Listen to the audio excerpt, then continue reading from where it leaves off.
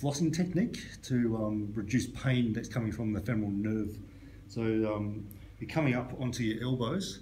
Even if you're low down is okay. If you can come up higher is better. You're doing this with your leg.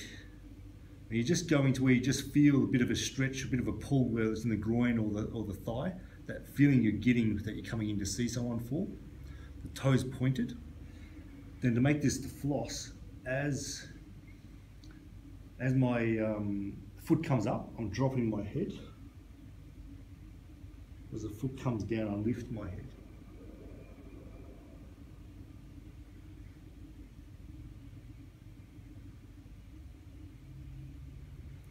So I'm doing 20 reps of that, having a bit of a rest, coming out of the position. Then I go back into it, and I'll do the other side, doing the same thing.